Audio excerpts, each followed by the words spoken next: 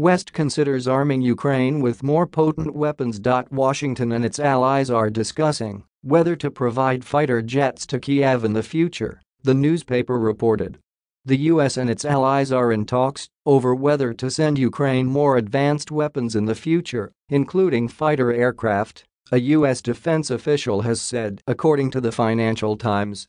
Some of Kiev's Western allies were emboldened by last week's successful offensive against Russia in Kharkov Region, the British newspaper reported on Tuesday. They are now discussing Ukraine's longer-term needs, according to the anonymous US source.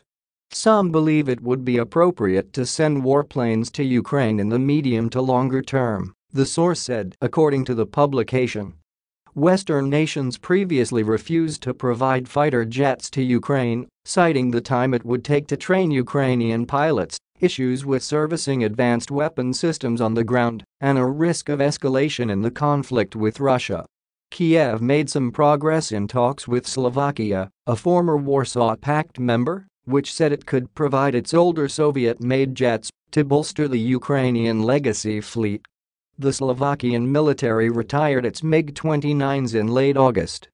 The offensive in Kharkov region was touted by US officials as a major success for the Ukrainian military, which in previous months had suffered a number of defeats on the battlefield against Russian and Moscow allied forces.